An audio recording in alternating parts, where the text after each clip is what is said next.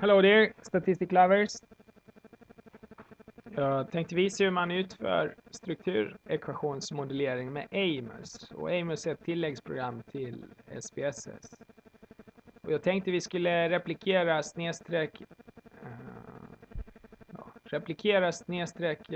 estimera, simulera den här studien. Hallå Mendolia. Vi har tittat på effekten av attributionsstil på optimism och på depression. Och modellen de fastnar för till slut är den här. Där vi har attribution för positiva händelser och attribution av negativa händelser. Som då mäts vardera med 3 indikatorer. Cirklar är ju latenta variabler och rutor, kvadrater är manifesta observerade variabler. Så attribution av positiva händelser, interna, stabila och globala faktorer. Då är det här mätt med attribution style questionary. Så folk har fått läsa om, man beskriver för dem 3 positiva och 3 negativa händelser. Så får försökspersonerna, som är 140 studenter, tänka sig att de själva har varit med om dessa positiva och negativa händelser. Och så frågar man dem, varför inträffar det här? Varför hände det här positiva, det här negativa? Varför hände detta dig? Och då får de förklara det här utifrån interna, stabila och globala faktorer. Och positiva händelser, om man ger det intern attribution så innebär ju det att man tar till sig äran av det, så att säga. Det här inträffade mig, den positiva saken inträffade mig för att jag är en bra människa. Det handlar om mig, internt mig som person. Stabila, det här bra, positiva händelsen inträffade mig eftersom positiva händelser brukar inträffa mig. Har inträffat mig förut, kommer att fortsätta att inträffa mig i framtiden. Globala faktorer, här positiva inträffade mig eftersom positiva saker händer mig inte bara inom det här området utan inom många olika områden. Så, hur man attribuerar positiva händelser, internt, stabilt, globalt. Och samma sak, negativa händelser. Intern attribution, det här inträffade mig eftersom jag är en dålig människa, någonting sånt. Stabilt, det här inträffar mig eftersom dåliga saker inträffar mig. Har inträffat förut, kommer att fortsätta att göra det i fortsättningen. Och globalt, det här negativa inträffade mig eftersom negativa saker inträffar mig. Inte bara inom det här specifika området utan inom många olika områden. Så attribution av positiva händelser, attribution av negativa händelser. Och då enligt Hall och Mendolia tänkte man sig att detta skulle påverka graden av optimism. Då har vi en latent variabel grad av optimism här som har 2 indikatorer som då så att säga mäts med 2 manifesta indikatorer. Och då är det Life Orientation Test 1 och 2. Och vardera dessa i sin tur är ihopslagning av flera olika variabler. Vilket kanske känns lite konstigt om man ändå ska göra strukturekvationsmodellering på det. Att man slår ihop dem, men det kanske fanns någon anledning till det. Okej, ju högre värden på dessa desto högre grad av optimism. Så den latenta variabeln optimism har 2 indikatorer, lot 1 och lot 2. Grad av optimism i sin tur tänkte man sig skulle påverka grad av depression. Och de här personernas grad av depression har blivit mätta med 2 manifesta variabler, Beck Depression Inventory 1 och Beck Depression Inventory 2. Och återigen, båda dessa i sin tur består av flera olika variabler. Ju högre värde, desto högre grad av depression uppvisar. Så den här modellen, baserad på olika teorier, tänkte sig Hall och Mendolia testa. Men det här är den slutgiltiga modellen, den man fastnar för efter att ha analyserat data. Det som inte fanns i den ursprungliga teoretiska modellen, det är den där korrelationen mellan feltermer. Att feltermen för den positiv global och feltermen för negativ global, den lät man korrelera efter att ha analyserat data. Den fanns inte där från början. Likaså den här direkta effekten av attribution av negativa händelser på depression, som i det här fallet beräknas till 0,32, den fanns inte heller i den ursprungliga teoretiska modellen. Utan attribution påverkade depression endast indirekt via grad av optimism. Så den där direkta effekten kom till efteråt. Så vad vi ska göra nu är att vi ska skapa samma modell, men vi börjar med den ursprungliga utan den korrelationen mellan feltermer och utan den direkta effekten. I den här artikeln så beskriver Hallock Mendolia korrelationen mellan alla 10 explicita variabler, manifesta indikatorer, alltså de här rutorna. Det är variabler man har mätt sina försökspersoner på. Så Hallock Mendolia beskriver korrelationen mellan dessa och medelvärde och standardavvikelse för alla 10. Utifrån denna information så har jag skapat en simulering av datasättet. Så varje variabel här har samma medelvärde, samma standardavvikelse som i Mendolias studie och alla korrelationer mellan variablerna är detsamma. Däremot så kanske det blir lite udda värden. Jag tror till exempel att i den här Back Depression Inventory så kan man inte ha negativa värden, men det har jag fått här. Men det här datasättet uppfyller alltså kriterierna. Samma medelvärde, samma standardavvikelse på alla variabler och samma korrelationer mellan alla variabler. Som i Hall och Mendolias studie. Så då ska vi replikera Hall och Mendolias analys, Hall och Mendolias strukturekvationsmodell på dessa data. Och då gör vi så här. Då ska vi öppna AMOS härifrån. Och AMOS kan man öppna både utan att öppna SPSS men också från det här datasättet. Så vi ska göra strukturekvationsmodell på det här datasättet. Gå in här på Analyze. Klicka där på Analyze. Och så finns det en rubrik för detta längst ner. AMOS 19. Så där klickar vi. Så. Här ska vi rita vår modell. Och jag tänkte jag minimerar det här fönstret. Så har det så. Så kan vi ha SEM. Minimera den också. Så kan vi ha den här under.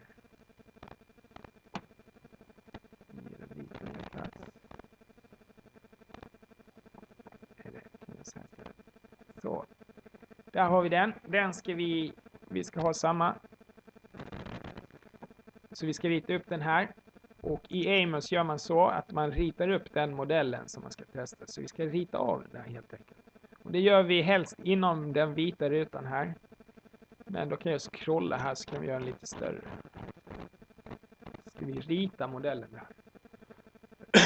Och då ska vi ha 1, 2, 3, 4 manifesta variabler. Attribution av positiva, attribution av negativa händelser, optimism och depression. Och de ska ha 3 respektive 2 indikatorer. Och då finns det en specialfunktion här som underlättar uppritandet, specificerandet just av latenta variabler med indikatorer. Så det är också så att en latent variabel har indikatorer och indikatorerna i sin tur har feltermer. Det här ritar man lättast upp genom att använda sig av den här funktionen. Där har vi den. Så vi klickar på den. Och då kan vi ju börja med den där attribution av positiva händelser. Vi ska ha den här högst upp. Jag kan rita den. Jag ritar den lite längre ner. Vi ska ha plats med en korrelation till vänster också. Där någonstans. Så klickar med musen. Vänsterklicka blir det. Håll i knappen, drar ut den så att den blir lagom stor.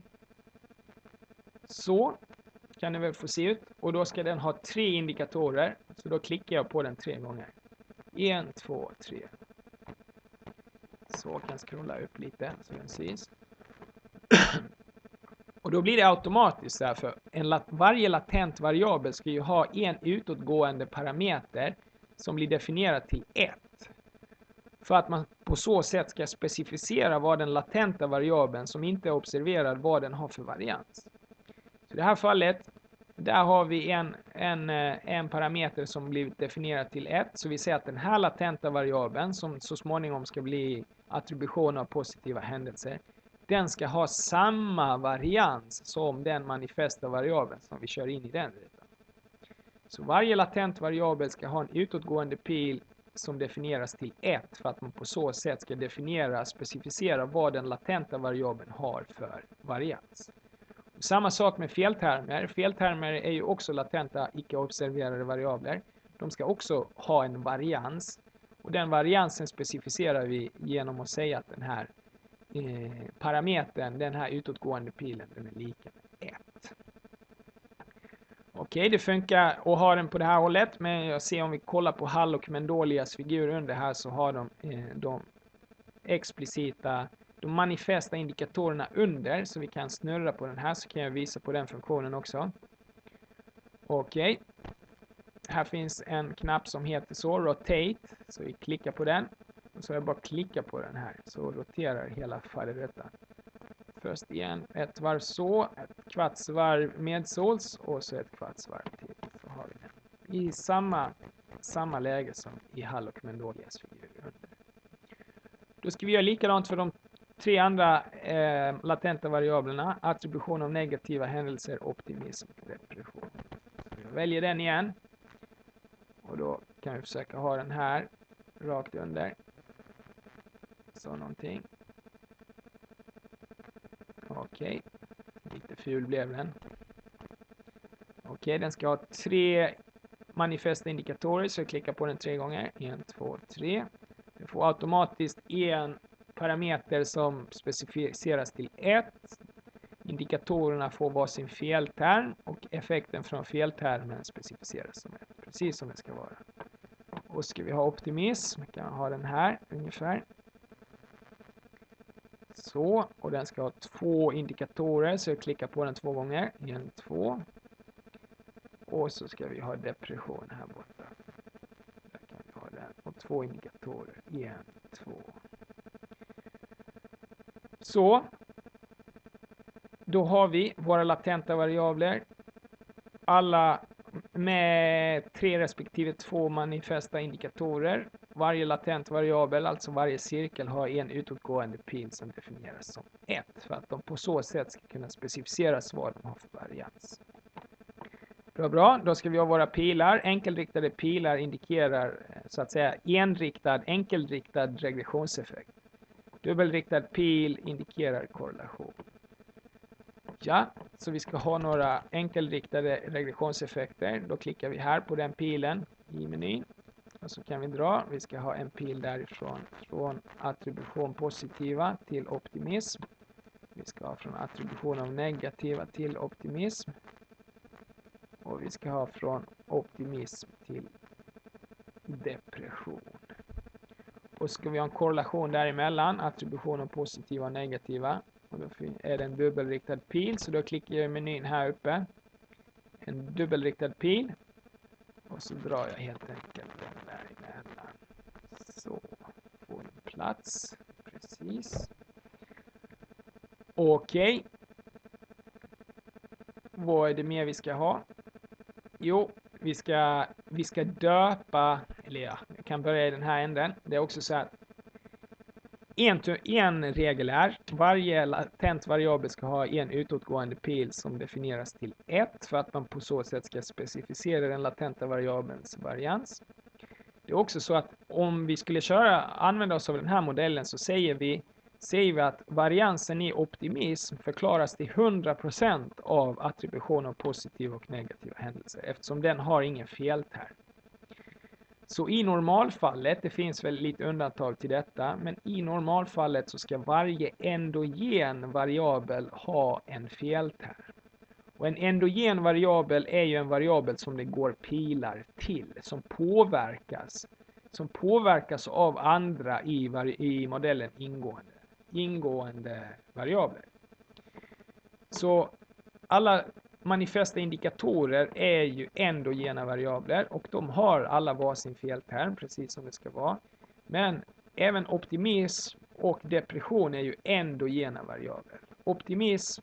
Depression påverkas av optimism, det är alltså en endogen variabel. Optimism påverkas av attribution, det är en endogen variabel. Så då ska vi ge optimism och depression också varsin felterm.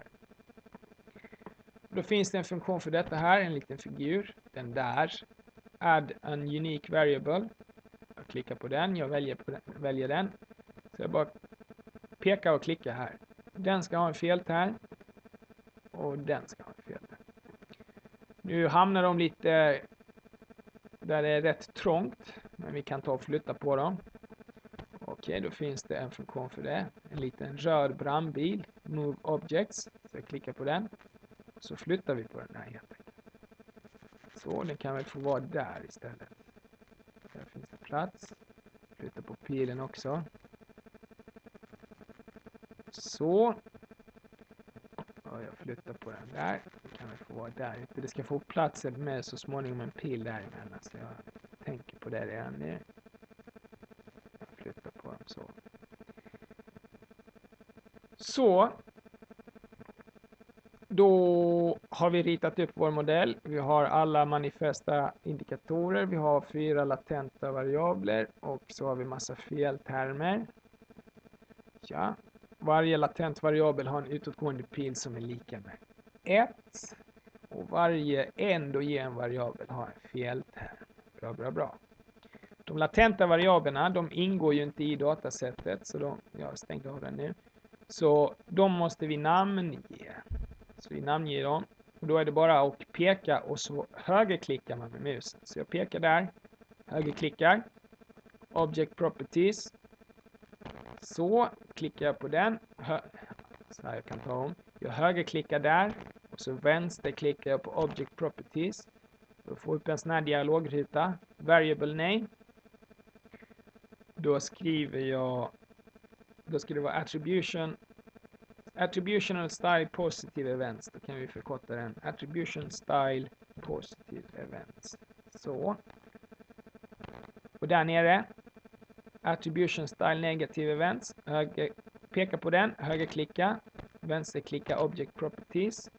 Så skriver man där i Variable Name. Attribution Style Negative Events.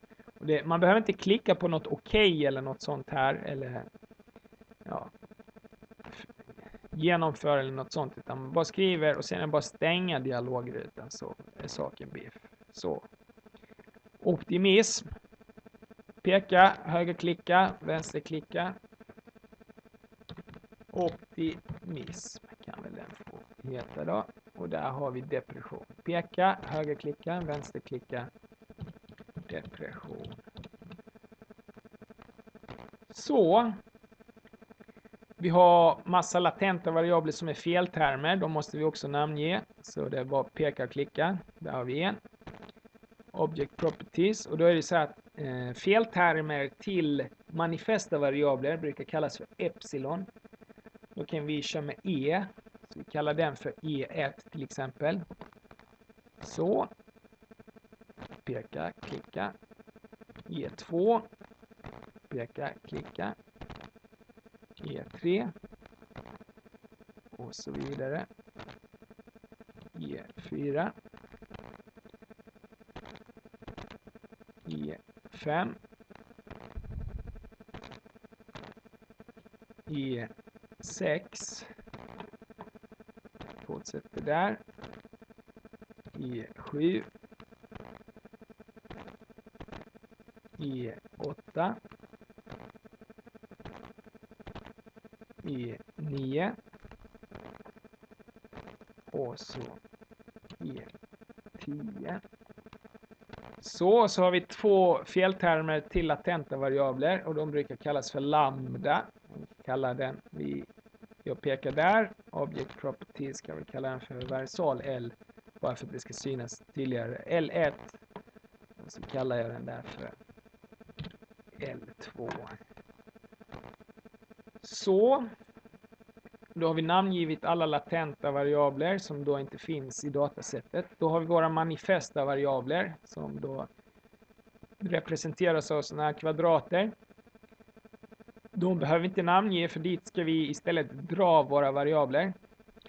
Okej, nu öppnade vi vårt AMOS från vårt aktuella datasätt. Så vi skulle kunna göra så här. Vi går in på View och Variables in Dataset så får vi fram vilka variabler som finns.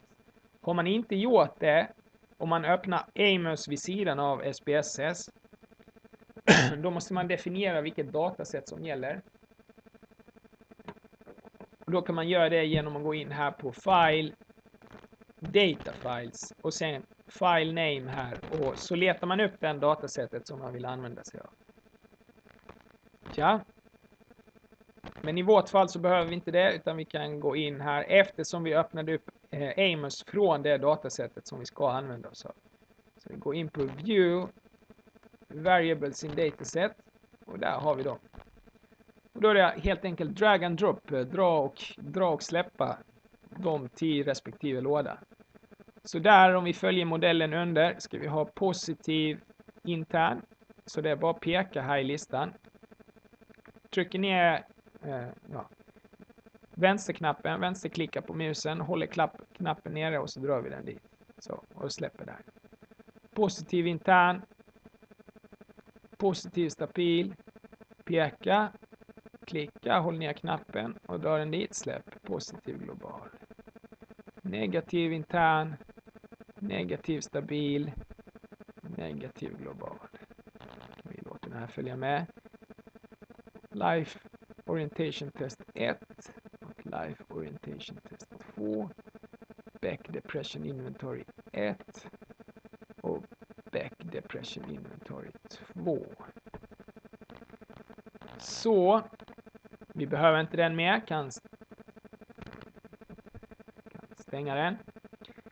Okej, nu skulle vi kunna köra modellen, för nu är vi färdiga. Vi har namngivit alla latenta variabler, vi har alla parametrar. Varje latent variabel har en parameter som är definierad till 1. Varje endogen variabel har en felterm, så allt ser bra ut. Men saken är den att AMOS är lite snål med output, med resultat. Så vi vill säga till den att vi vill ha lite mer output än vad den ger automatiskt. Så då går vi in här på View. Klickar på View och så väljer vi Analysis Properties. Den väljer vi. Klickar där. Okej. Och här, vi ser att den använder sig av Maximum Likelihood. Vill man ändra någonting här så gör man det. Bootstrap kan man göra genom att specificera här hur den ska bootstrappa. Mycket trevligt att experimentera med bootstrapping. Men det ska vi inte göra just nu, utan vi går in på Output. Det enda vi får nu är minimization history, men vi vill ha lite mer. Vi vill ha standardiserade parametrar. Squared multiple correlation kan vara trevligt att titta på också. Den väljer vi. Modification indices vill vi ha. Hur man skulle kunna förbättra en eventuellt dålig modell. Indirekta, direkta och totala effekter. Så, man kan välja mer om man är intresserad, men vi nöjer oss med detta. Samma sak här. Dialogrytorna har inga okej-knappar, utan man väljer bara och så stänger man dialogrytan. Så, i det här fallet så skulle vi vara färdiga att köra. Men eftersom mina små filmer här har en benägenhet att inte funka så vågar jag inte fortsätta mer än så, utan jag pausar här ett tag och så återkommer jag alldeles strax. Tack ska ni ha, ni har varit en helt underbar publik. So far.